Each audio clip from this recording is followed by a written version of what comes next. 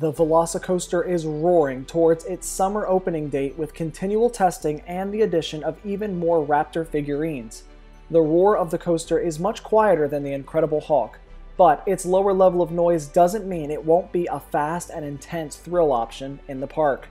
This coaster will launch 0 to 50 miles per hour in 3 seconds, and then 40 to 70 miles per hour in 2.4 seconds. The ride will have 4 inversions and will go up to 155 feet in the air. Alongside the testing, we also got these shots of the recently expanded walkway in the Jurassic Park area of Universal's Islands of Adventure. This reworking of the path allowed for the changes necessary to install the Velocicoaster, like moving the Raptor encounter to the other side of the pathway and widening certain areas.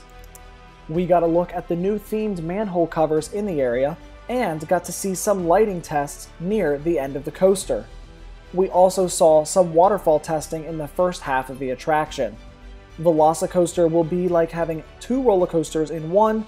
It starts with aggressive sharp turns and quick maneuvers before transitioning into high speed and high elevation maneuvers that are designed to bring out G-forces. The addition of more Raptors, plus the lighting and water tests, are all great signs that this coaster is moving along steadily.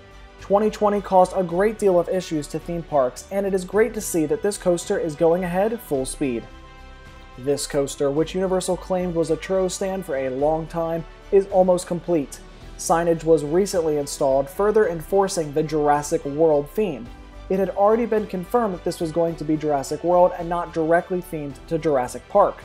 The design of the coaster trains themselves heavily fit the blue and gray tones seen in the new films, and it's apparent that it was designed alongside the similar-looking Raptor Encounter experience next door. To learn more about this upcoming coaster, including aerial views of the construction process, head to our website, attractionsmagazine.com.